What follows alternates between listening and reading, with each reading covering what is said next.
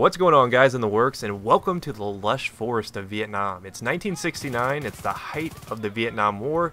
Gone are the flashy attachments and crazy vehicles that can do aerial maneuvers. Instead, what we've got are the basics, the bare bones, and this is what Bad Company 2 Vietnam is all about. And this is actually one of my favorite aspects of Bad Company 2. It's an awesome expansion, and over the weekend I actually participated in the Reddit community play event on Bad Company 2 Vietnam, which essentially on Friday, Saturday, and Sunday, the logic was to get enough people to join into these servers so that we could populate them, have some fun.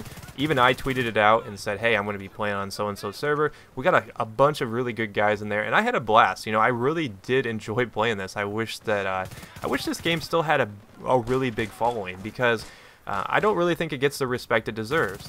That's probably partly because this wasn't a huge expansion. You basically got 4 maps, your default game modes. You didn't get a ton of new weapons. There were some new weapons here and there.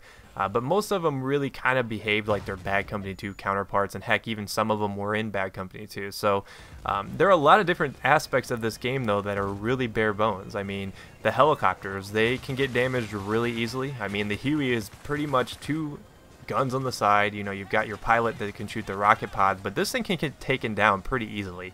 It's pretty vulnerable to any sort of gunfire, so it makes it pretty balanced in my eyes. But if you get a competent pilot, you get a couple engineers that are in there repairing, you can keep this thing up in the sky for a good long time, long as you're landing, doing your repairs and whatnot. Now, one of my favorite aspects of this game was always been the tanks, because the tanks move a lot more realistic in my eyes in Vietnam than, let's say, Battlefield 3. They move a little bit slower, the turret speed seems a little bit more clunky. It just seems more realistic to me, and I really like the mounted machine gun on top, and this is going to be a pretty good little streak here. I think I get like 8 kills in like a 3-minute span, or maybe a little bit shorter, maybe just under 2 minutes. I don't actually remember, but we actually go on a pretty good tear in this thing, and like I said, it's a lot of fun. You get a crew that's actually repairing your tanks. You can push forward, you can push them back, and one of the sad parts about this game is it's really easy if you get on a good team to push them all the way back in their spawn, and at that point it does get a little bit frustrating. One of the problems with some of these Bad Company 2 Vietnam maps is that they are very, very spawn campy. You can basically get them pushed all the way back where they're just running out to die.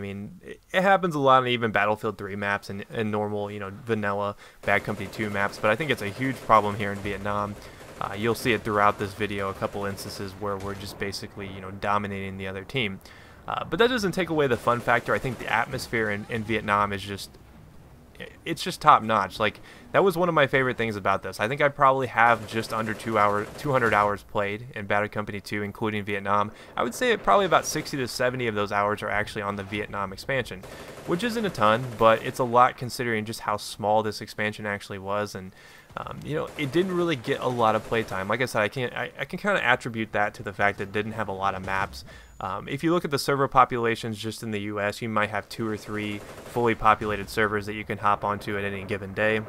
Whereas with the default Bad Company 2, I almost said Bad Company 3. We could only wish for Bad Company 3. But yeah, any given day on like Bad Company 2, I think you could probably find, easily 30 really healthy populated servers in the US for Bad Company 2. So there's definitely no shortage of people playing this game. There's just a shortage of people playing the expansion. But luckily the Reddit community play event weekend went over pretty well in my eyes. There seemed to be a larger number of servers going, more variety out there. Unfortunately, there were no rush servers going, which was kind of a downer, because I've never, since I've picked this game back up on PC, I had to start over at level 6, and ooh, Jake gonna do a jump shot. Get owned. But since I started playing again on PC, I haven't been able to find a lot of different rush servers. It seems like most of the servers that are running are Conquest, which is kind of a bummer.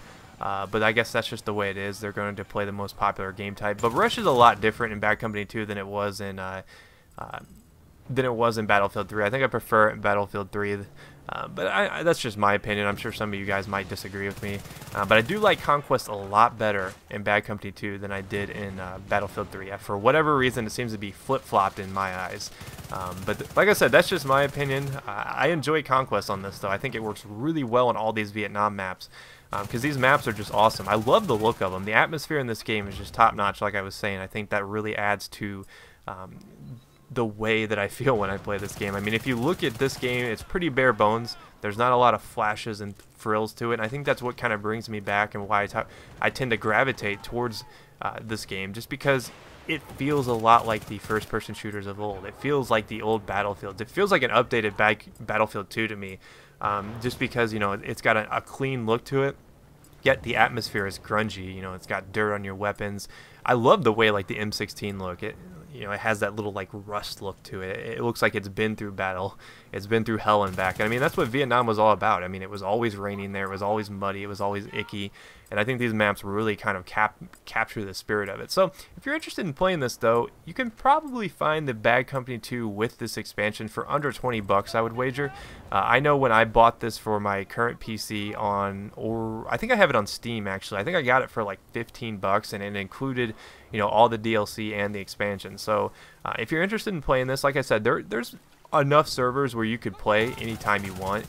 There's just not a lot of varieties of servers, so depending on where you live will really kind of determine whether or not, you know, you'll have a good connection to a healthy server or not. So I don't know, check out game servers, see if there's one around you that you think that you would like to play on. Maybe pick this game up if you're looking for some variety, because, you know, this is a really awesome experience. But if you missed any of my past videos, here's a chance to catch up, and hopefully you guys did enjoy this variety today, and I will see you guys next time. Peace.